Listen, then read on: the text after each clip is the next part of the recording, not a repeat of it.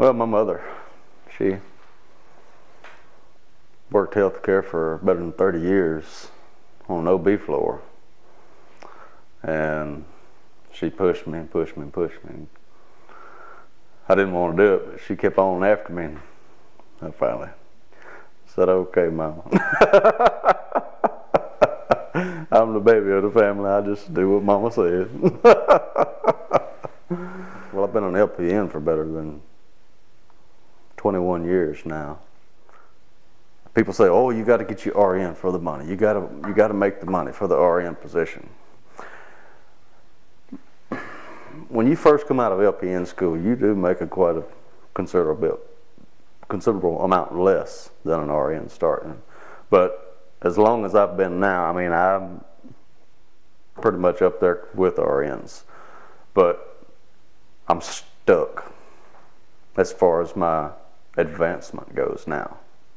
And I've got a position waiting on me for when those letters behind my name changes to RN, I'm going to move to an upper management position. I got to have the advancement, and I'm just tired of being kept down here when I know I need to be up here.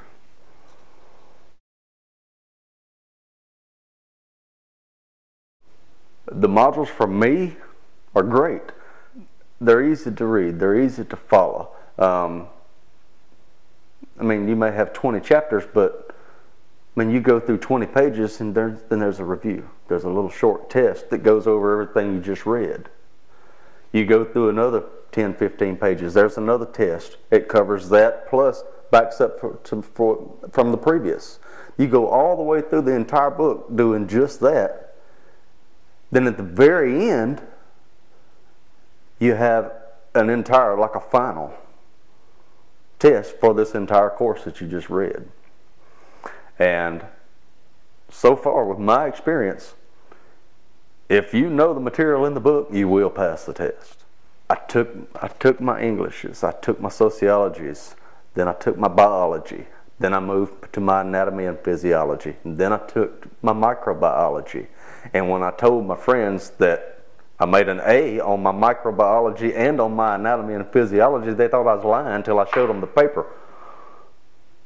They said, how'd you make an A? I said, I knew the material before I went in the door.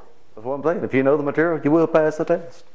People get so scared when they say microbiology. Yeah, I mean, who wants to learn about all these critters running around? But you got to know it. I mean, you got to have the test to get through it, so dang it, do it and get it over with. There is no way now, there is no way that I can sit in the classroom. No way whatsoever. I'm not in no hurry. I'm going to do it. I mean, I've already got, I don't know how many credits. I mean, I've taken, I can't even remember how many tests I've taken so far. Better than 40 college credits. And I'm just an old country boy sitting at the house doing some work.